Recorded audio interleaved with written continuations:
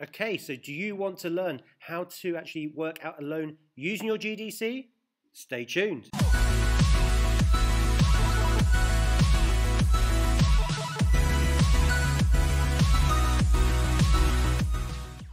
Okay, so today we are going to go through questions 8 and 9 from the Revision Village mock paper.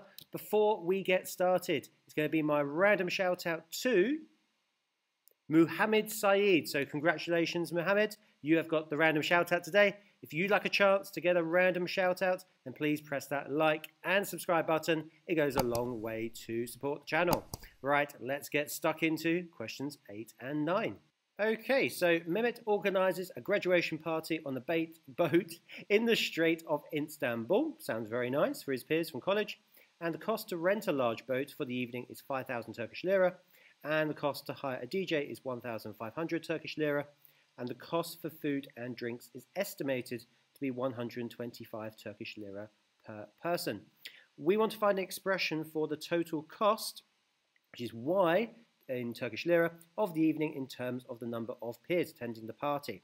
So our total cost will be equal to the fixed costs, the ones that do not change or have not changed, depending on number of people, plus the variable costs. A little bit of economics in this question about fixed cost and variable costs, like so. So we need to work out how many fixed costs we have here. Well, we need to rent the large boats, that's 5,000, and we need to hire the DJ. So we're going to need to add those together. So 5,000 plus 1,500. And then plus, well, this is going to depend on the number of people attending the party, the X. So it's 125 per person, so we need to then work out 125 X extra. So for example, X was 2, if there were 2 peers attending the party, then the food and drinks would cost 125 times 2, 250. If it was 5 people attending, 125 times 5, and so on. So our general expression, our total cost, which we want to use the letter Y, is going to equal the fixed costs, which if we add this together is 6,500 plus 125x. And we have our 2 marks. Fantastic. Now look at part B. So we want to find the total cost of the evening if 40 peers attend the party. So we've now got X to be 40, because that represents the number of people. So when X is equal to 40, the total cost, which is the function we made before Y, will be equal to 6,500 plus 125 lots of 40. Now we could work this out using mental arithmetic or a multiplication method, but this is why we have our GDC. So we're going to put this into our GDC. And if we put this into our GDC, we have then the answer of 11,500 Turkish lira.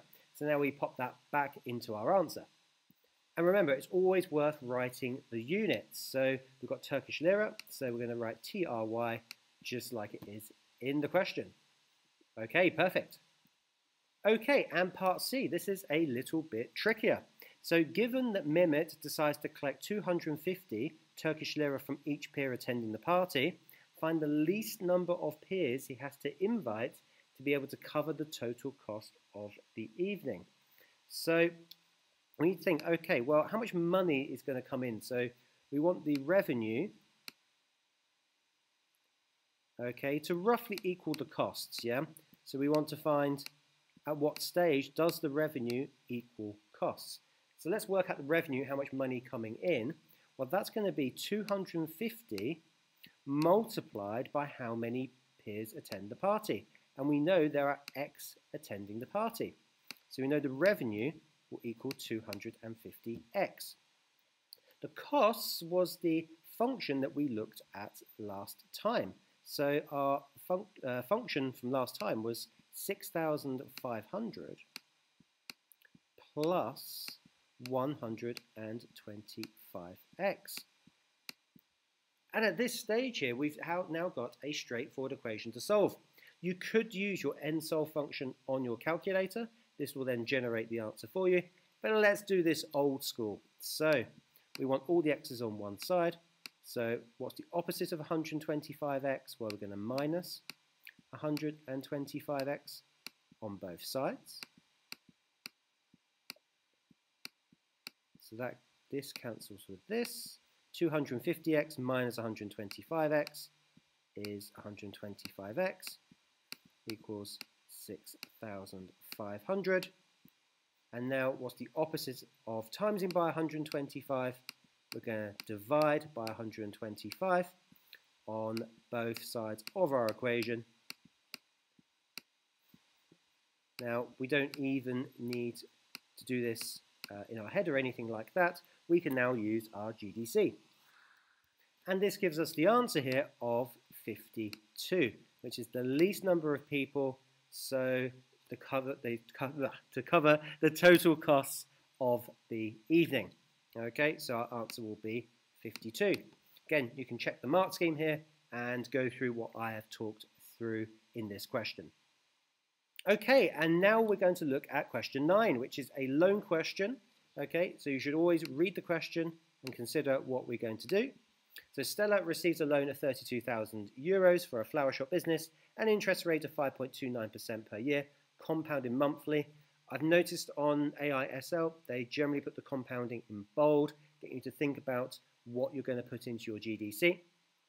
She agrees to pay back the loan in 60 equal installments, made at the end of each month over the next 5 years. So we need to consider the end of each month over 5 years in 60 installments. So underlining the key parts of information here. And we need to work out the amount of the monthly installment. Okay, let's keep going. So let's now think about what we're going to write into our GDC. So we need to think about our present value, our final value, our N, which I'll talk about later on, our I, our CPY, and our PMT. Now all these options are on your GDC, so that's what we're going to look at now. Okay, so from your normal calculator view, to get the finance solver, you need to click on Menu, Finance, and Finance Solver, and then you've got all the options that I wrote down in the previous part of the video. So now let's fill in what we know. Okay, so let's go through this one at a time and then think about what we actually know. So first of all, our present value is that we've got €32,000, okay? That's what our loan is. And we want to get that loan down to 0, yeah? So you've paid off the entire loan. Now, one of the key things to recognize here is that N does not stand for the number of years, but it stands for the number of payments being made. So this here is going to be 60.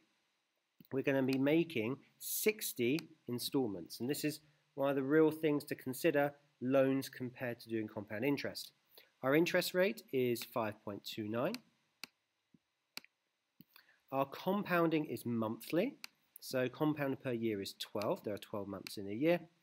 And we're going to make monthly payments, monthly installments. Okay, so that's going to be our PPY, payments per year. That's going to equal 12. And the monthly payments we make is what we're looking for. So at this stage, we've got all the information from the question that we need. And now let's put it in our GDC. Okay, so I've now put all this into my GDC. N is 60, I is 5.29, PV is 32,000, FV is 0, our payments per year is 12, our compounding is also 12. We pay the monthly payments at the end of the month, so make sure you choose between end and begin. And all I do is press enter on PMT here, and then I generate my correct answer. Do not worry about the minus, okay? Think about you're paying it to the bank, therefore that's why it's a minus here. So we'd simply round this to the nearest cent, and as you can see here, the answer would be €608.14. Okay, so we write that answer down. and make sure we've rounded to the nearest cent. Okay, so the final part of the question is a little bit on the trickier side. So 4 years after she starts repaying the loan, Stella decides to repay the rest in a final single installment. And we need to calculate the amount owing at the end of that 4 years. Okay, so we need to think about within that 4 years exactly what will be left owing afterwards. So let's fill in the information that we know so far. First of all, n is the number of payments. So we need to think how many payments have been made within those 4 years. Well, 12 times 4 is going to give us 48. Our monthly payments, so PMT, is exactly as we worked out in the previous question. So that's going to be 608.14. Okay, our present value, so what we started with, will be 32,000 euros. Okay, now the final value is what we want to work out. So I'm going to put a question mark by that.